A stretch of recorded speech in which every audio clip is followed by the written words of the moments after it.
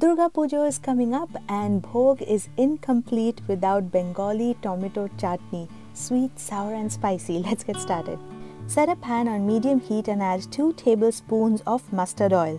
Into that add half a teaspoon of Panch Phoron. You can find the recipe of Panch Phoron in the description section below. Next add 1 dried red chili and you can break it and add it if you like it a little hotter. Next we'll add half a teaspoon of turmeric powder and we'll give everything a stir for about 20 to 30 seconds or until the seeds have started to splutter.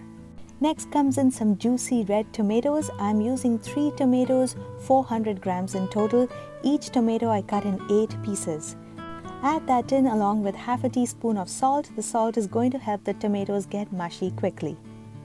We will give that a quick stir and place the lid on for about 5 to 7 minutes or until the tomatoes turn nice and mushy. If you're new to my channel, welcome. Consider subscribing for exciting recipes every week. The tomatoes have oozed out a lot of water. They are starting to look nice and soft.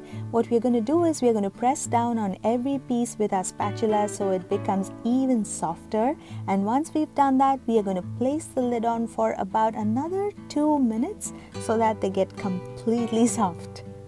If the tomatoes aren't that juicy, you can totally add a little bit of water. Next, I'm adding half a cup or 100 grams of sugar.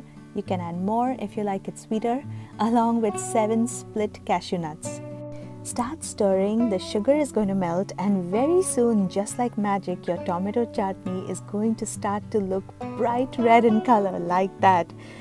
Just after the sugar has melted, you'll find that the chutney has this watery thin consistency, but keep stirring for about 3 to 4 minutes and then you'll find that it starts to become thicker as the sugar solution thickens.